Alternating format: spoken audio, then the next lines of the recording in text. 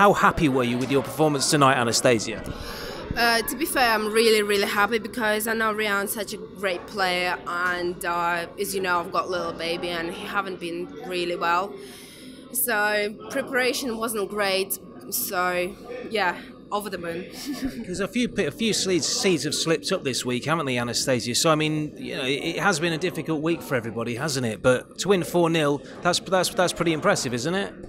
Yeah, well, I had to do what I had to do, and obviously it's paid off. Just like keep my head down and carry on with stuff.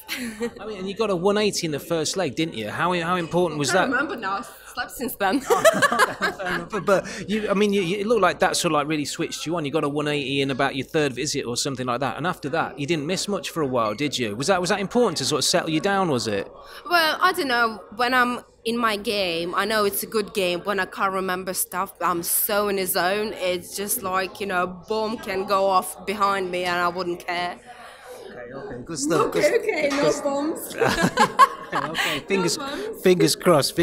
So I mean, it was a little hot up there, Anastasia. As you were just saying, like, is it a bit hot up there to be playing darts? Is it? It is really hot. Thanks to Martin Phillips, he just gave me a towel, but I thought, actually, I'm not used to towels on the stage, so I just leave it. But I have to keep washing my hands and my darts because it's really, really like sticky. Well, that's not ideal, is it? Well, does it mean like I'm a sweaty person?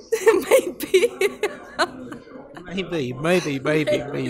Maybe. Hey, good stuff, Anastasia. Well done tonight, yeah? Thank you very much.